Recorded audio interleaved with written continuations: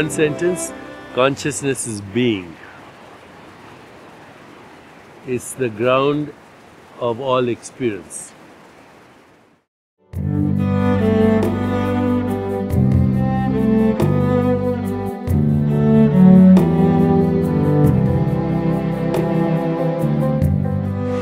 The majority of scientists do view consciousness as a biological phenomenon. They do actually view consciousness as a production of the brain in a lot of cases. But of course, there are species that don't have brain. A paramecium, for example, doesn't have a brain. They mate, they reproduce, they seek food, they avoid toxins. The pleasure-pain principle, the attraction-repulsion principle, which in us is experienced as emotions, is there in every organism. So there is consciousness in every organism. Now some people would go even further, like Freeman Dyson and others, who say that every quantum experiment forces an atom to make a choice. And therefore, at the level of quantum uncertainty, even atoms and particles have consciousness. Recently a view has emerged called panpsychism, which means that everything is conscious, but it's a materialistic worldview. That too, because if you listen to Max Tegmark, he says consciousness is organized matter, when in fact in the Eastern wisdom traditions, matter is organized consciousness. And so you don't need a brain for experiencing consciousness. You don't even need a biological organism to experience consciousness, because if ontologically reality is immaterial, ontologically reality is non-physical, then this universe that we behold, of course, as a human experience, is an expression of a non-local consciousness experiencing itself in all these innumerable ways.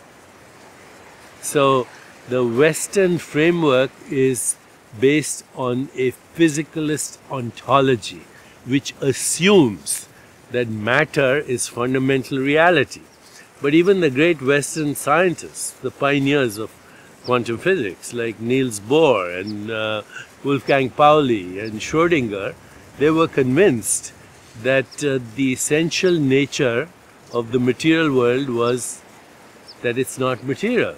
Max Planck and recently Hans-Peter Duhr, was the director of the Max Planck Institute, said matter is not material. Okay, matter is an experience in consciousness.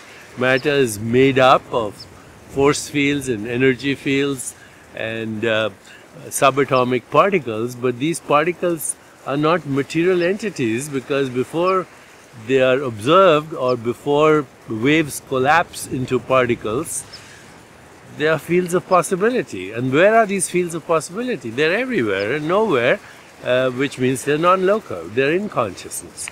Consciousness conceives, governs, constructs, and becomes the material world, including a brain. When we look at a brain, where do we experience it? In consciousness, right? When you look at your own brain in an MRI, where do you experience it? In consciousness. There's no experience of a brain in the brain. There's only electrochemical phenomena which are also experienced in consciousness. You can't get behind consciousness.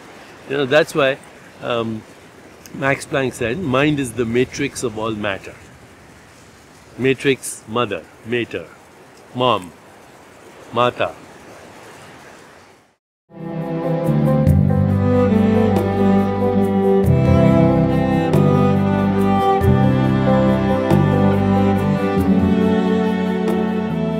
As human beings, if we are a little bit aware, even a little bit self-aware, then we wonder about the nature of existence. We wonder about who we are, the purpose and meaning of being here. We wonder about the meaning of death. We wonder about facts or issues like, do we have a soul? Does God exist? And if God exists, then does he, she, it think about us? And why should it? I mean, after all, planet Earth is a speck of dust in what scientists would call a mindless void. And we are just a little piece in the junkyard of infinity. And so it doesn't matter, right? But we would like to think that it does matter because we think that we matter. Okay. There's a nice phrase there, consciousness matters. Okay, consciousness becomes matter, so it matters as a verb. I think the reason we need to understand consciousness is not knowing ourselves and not knowing the true nature of ourselves is the cause of a lot of suffering. Okay, because when we don't know ourselves and we think of ourselves as separate from all that exists, then obviously that creates conflict, that creates violence, that creates cravings and repulsion. It creates false identity of an assumed self, and it creates the fear of death.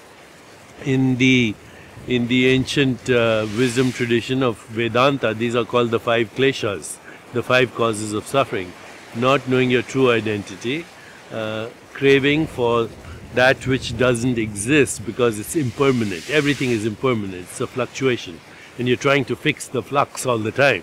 And it's unfixable. The flux is unfixable. Repulsion or aversion to the impermanence also because you're afraid of it. Identifying with your skin-encapsulated ego, which is totally imagined. And finally, the fear of death. So these are all related. They are not knowing the true nature of reality, which is consciousness, and which, as the ground of being, is you, is me, is all there is.